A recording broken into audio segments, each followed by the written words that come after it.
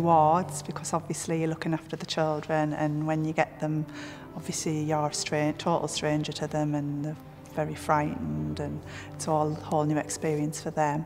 And then just seeing them develop and become part of the family, it's very humbling. Seeing them smile. It's very humbling, and it does bring you back down to earth. Seeing them develop, progress, particularly little 4-year-old we had, and when we got her, she was sort of not doing very well at school, only in reception. We had her for a year, and basically in that year she was just superb with her spelling and her reading and her writing, and that is really humbling.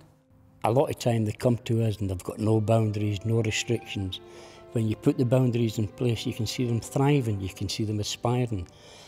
Education's never been good, they've never gone to school.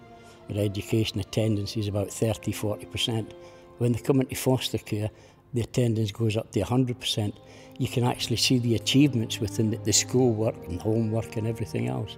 And it's really pleasing to sit down there with them on an evening when they come to do the homework, sit on the computer, go through the internet, find the answers to the questions together. You know, and I find that very, very rewarding.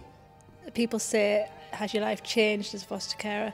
And I would say, yes, it has, but it has for the better. It's not always easy, but what is easy, you know? But the rewards you get from fostering are just beyond belief, really. We also have 4 girls of our own, of different ages. It's really, really helped them in their life. Well, 2 of them want to become foster carers themselves. It's never ever put them off.